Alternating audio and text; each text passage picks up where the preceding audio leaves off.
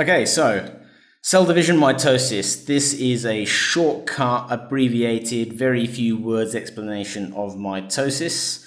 There are 4 phases of mitosis. I'm also going to include the first diagram to include interphase.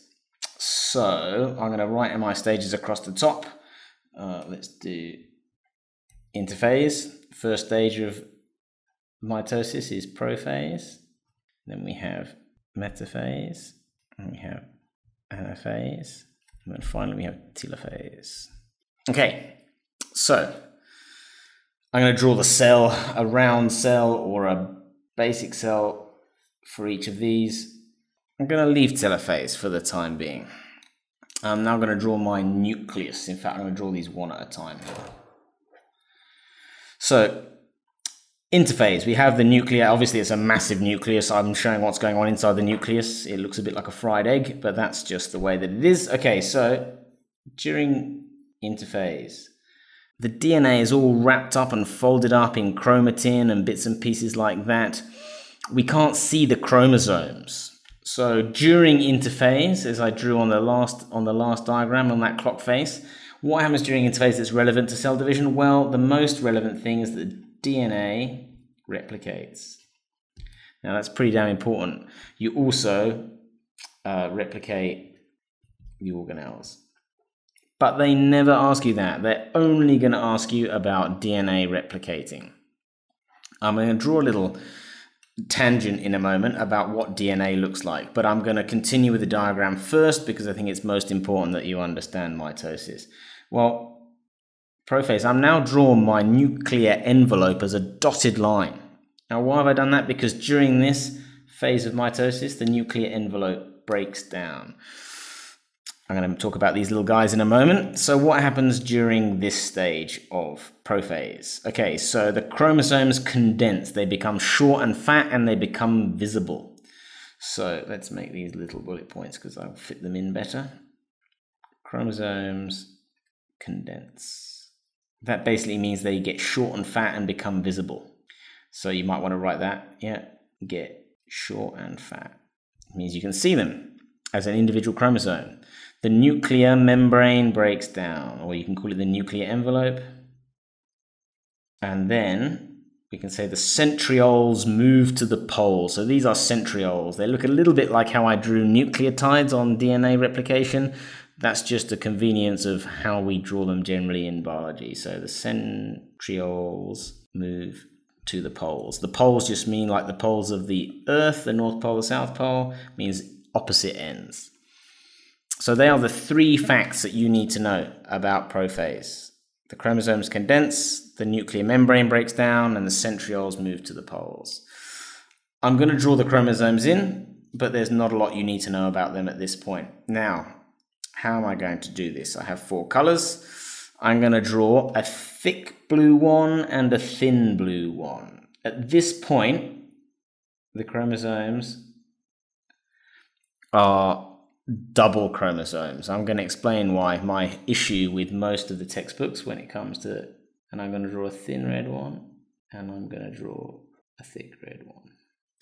Okay, so most of the time, I'm now going to compare these two. If we could see the chromosomes here, which we can't because they haven't condensed yet, but if we could see the chromosomes here, I'm going to draw them down here so they don't confuse you, but we still have the same chromosomes. We'd have a red one, a thin red one, we'd have a thick red one, and we'd have a thin blue one and a thick blue one, but they wouldn't have this X shape. Generally speaking, books demonstrate chromosomes as being this X shape. They only look like this during mitosis, which is the only time that you can see them, which you can kind of understand why, because that's how photographs would look. However, if we could represent these in a regular cell, we'd have a thin, short red one, and we'd have a thick, short red one. These are called homologous pairs. Let's not worry about that just yet. That's more important when we get to meiosis. And we'd have a long, thin blue one, and we'd have a long, thick blue one. So these would be the 4 chromosomes. There's 4 chromosomes here, and there's 4 chromosomes here. The DNA is replicated, and once it replicates, we then have our thick blue one, we have our thin blue one, we have our thick red one, and we have our thin red one.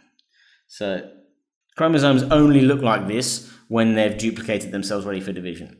So this confused me, certainly when I was studying genetics, when I was at school, when I was doing my A-levels and the first year of university. It confused the hell out of me. I didn't really understand genetics because of it. So I don't think people make enough emphasis of the fact that during normal cells, they don't have this X shape.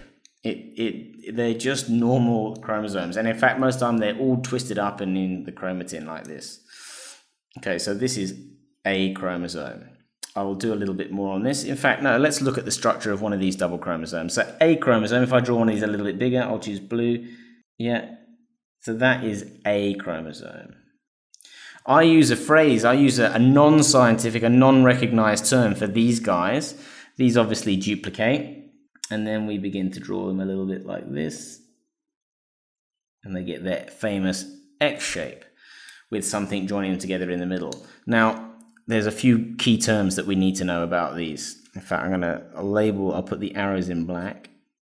And what else do we need to know? See, this is also called a chromosome. That is the technical name for it. I personally, in my notes, but you won't get credited for this on the exam, I call this a double chromosome. S-chromo-S-O-M-E. That's a pretty bad spelling, but we get the idea. It's a not official word anyway, so don't use that in the exam. But I find that it's helpful to differentiate between these two. Now, this whole thing is a chromosome. One half of this, they're both identical. DNA has replicated, so this half is identical to this half, and we call these chromatids or sister chromatids. And then they're joined together by a centromere. Very similar to the centrioles. Centromere is in the middle of the chromosome. And the centrioles go to the poles of the cell. So repeat that to yourself a few times, get it nice and clear, make yourself a diagram, make yourself a rhyme, something that makes sense to you.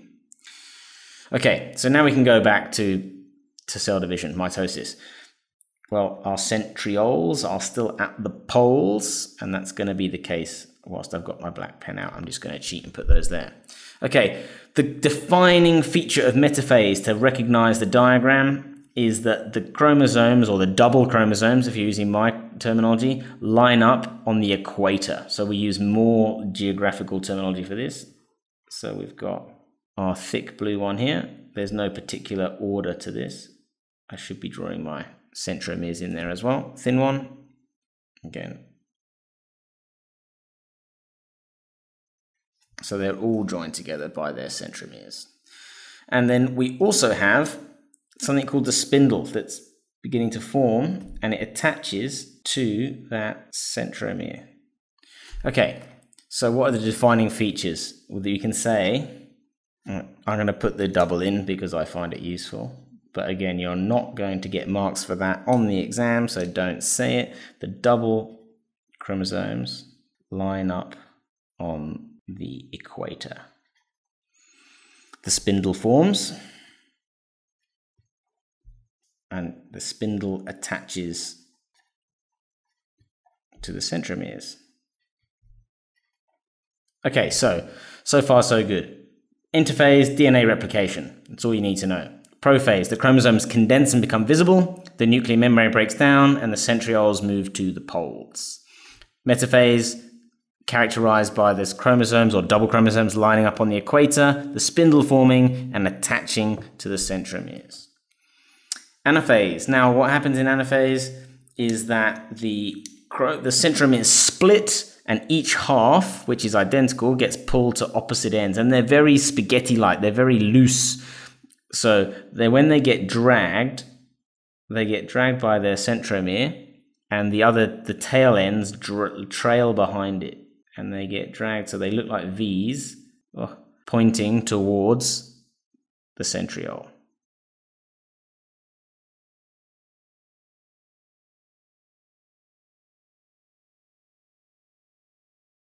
So the spindle is pulling them in, winding them in, like reeling in a fish. Imagine reeling in a piece of cooked spaghetti by its center, well, you'd end up with the other bits trailing behind, and that's why we have this V shape. So, what can we say? The centromere split. And we can say the chromatids are pulled to opposite poles. And that's what you need to know about anaphase. The defining feature to recognize is these V-shaped, pulled-in sections of the chromatids. Now, the diagrams, the photographs that they give you in the exam are terrible, usually terrible. You have to find these details in awful, awful photographs. So look hard, look for one of the two defining features. Okay, so then telophase, that's why I left this one to the end. It looks a bit like a double fried egg when you've put 2 eggs in the pan and they've merged together, and we've got our nucleus back. So defining feature, the nuclear membrane reforms, and cytokinesis, which is when the cytoplasm divides. Okay, so what would we have in terms of our DNA inside this cell? Well, we've got one thick blue one in here and one thick blue one in here. We also have one skinny blue one in here and one skinny blue one in here. We have one skinny red one up here, a skinny red one up here, and then one thick red one here and thick red one here. So if we look back over here to what we had in our original cell, 1, 1, 1, 1, 1, 1, 1, 1, it's all the same. So we're back to where we started. They are genetically identical to their mother cell. As I said, these diagrams in the exam are horrendous. They don't really look anything like it. But what you're looking for is the defining feature. Telophase, pretty easy to spot on the whole because the cytoplasm is splitting. Anaphase, you're looking for these V shapes. Metaphase, you're looking for them lined up down the middle. It could be this way, could be horizontally the other way. You don't know which, but it will be one of the two. Prophase, you're looking, they probably won't ask you to identify this. You might be able to, if they ask you to spot all 4, then you can use deduction to work out that it's not these 3 and this one is prophase, but this one is pretty tough to spot. The chromosomes have condensed. And interphase is, again, it'll be a process of elimination, very difficult to spot, maybe because the nuclear membrane is formed, but there's no cytokinesis. So key terms on this page, I have been ignoring my colors a little bit. I've been a bit concentrating elsewhere. Cytokinesis, chromatids and centromeres, definitely. Let's underline these. The centromeres split. The chromatids are pulled apart. And centrioles move to the poles. That's mitosis.